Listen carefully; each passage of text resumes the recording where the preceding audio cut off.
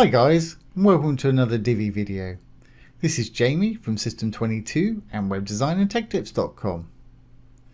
Well, today we're going to create a little custom search bar. Custom search bars are great things to have on your site if you've got a lot of content and want to direct your visitors to a specific place. They can look for anything they want in here. Really easy to do. So let's get started.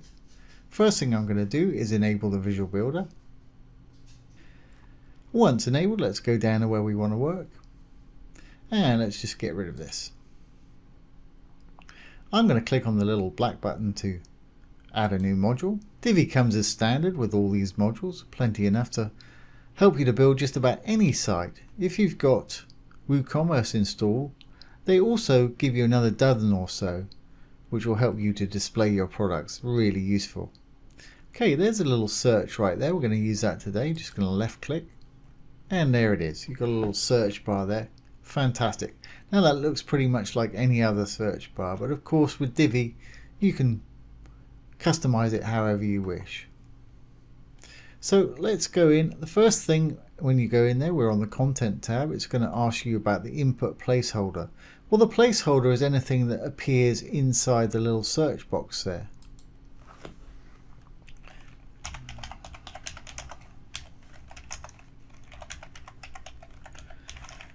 So you can put anything you want in there that works for you. If we drop down a little bit, you've got elements. You can decide to show or hide the button. I like to leave mine there. Obviously people can type stuff in there and just hit the return. It'll do the search for them. You can choose to have exceptions. If you don't want to include pages in the search, you can turn this one to yes. If you don't want to include posts, you can turn this one to yes. But I'm happy for them to search everything there. And if you've got categories for your posts or your products, I'd probably check that, because if you've forgotten to categorize something or you've got a test post as uncategorized, you don't really want that coming up in the search. Background is the color for the actual search field there. So just for fun, I'm going to make mine black. And we'll change that placeholder text in a minute.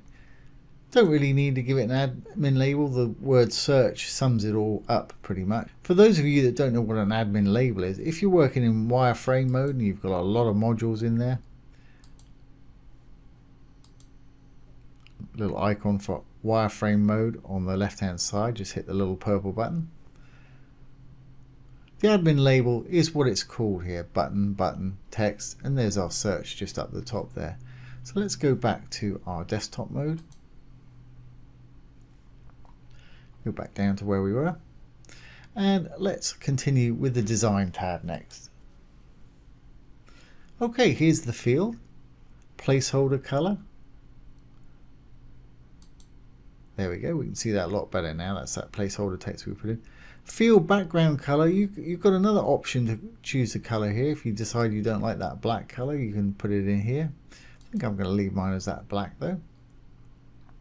Field text color, that's when people start typing in there. I'm going to put that to white. Focus background color is the actual background color when they click on it. That means it's in focus. So you could make that a sort of lighter grey or whatever color works for you. I think we'll have it sort of fairly dark still, something like that. And a field focus text color, that's when you've clicked on it again and you're typing in there. Again, I think I'm going to leave that as white. You can change the font color, font type here if you want to, and Divi comes as standard with a huge amount of fonts, so you're never stuck with a font to use with Divi there. But I'm happy to use the default, so I'll just leave it on default. You can make it regular, semi-bold, bold, ultra bold, usual sort of text options we got there, capitalize, underline, strike through, etc. If you want to, you can have it in the middle or to the right. I'm happy to have mine on the left. And of course you can increase or decrease the font size by either typing a value in there or sliding the slider up and down. Letter spacing, space between each letter. I'm happy to leave everything just as it is default there. So let's move on down. We've got the text here. Again, you can align it left, right, and you can use the generic light colors if you prefer. As you can see, it's changed it on the button and made our button dark down there. Don't want any text shadow on it. If we go down to the button text just below, we can set the button and border color all in one stroke here. Let's make that blue.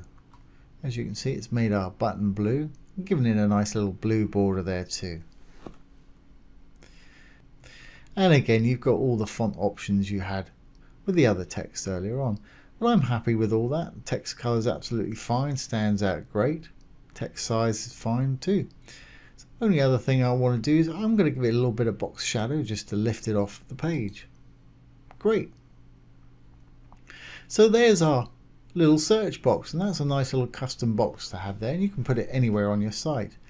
Of course, now with the new positioning options that Divi's given you, you can make it sticky if you wanted to stick it to the bottom or the top of your site. Really easy to do.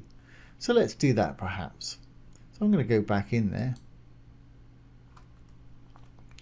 I'm going to go over to Advanced. I'm going to say Position.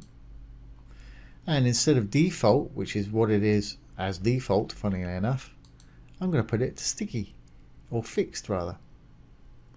As you can see, it's disappeared. The reason it's disappeared, it's shot it up to the top left of our site and we can't see it there. I'm going to put it down on, let's put it on this bottom left corner perhaps. And you've got these little grids, middle top, middle left, as you can see right there. Bottom left, right there. Middle left, right there. And looks like it's cutting off our text a little bit there. Got it on bottom left. I'm going to bring it just up a little bit from the bottom. So vertical offset, I can pull it up a little bit. Don't want to pull it up too much, perhaps about there. And horizontal offset, you can bring it out from the side a little bit if you want to, just by sliding that one over. It's kind of behind our little save button there, but that's okay for the moment. Looks like it's squashed it up a little bit. Just put this out of the way so we can see it. There we go. Let's go to our design and make the size a little bit bigger there. Let's have a look. Width.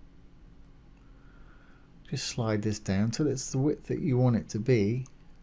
So they can type something in there and they can read that looking for something. You can fine tune it with the little up and down arrows there. That works for me. That's fine. So let's save our changes, and we've now got a fixed position little search bar. Save the page changes and exit the Visual Builder. And there it is. Here's our little sticky search bar. If we scroll down the site, it should stay exactly where it is. There we go. And that's a nice little feature to have on your site. So I hope you've enjoyed that and found it useful. If you have, please give it a thumbs up, ring the bell, comment, share, and subscribe to our YouTube channel. Once again, this has been Jamie from System22 and webdesignandtechtips.com. Thanks for watching. Have a great day.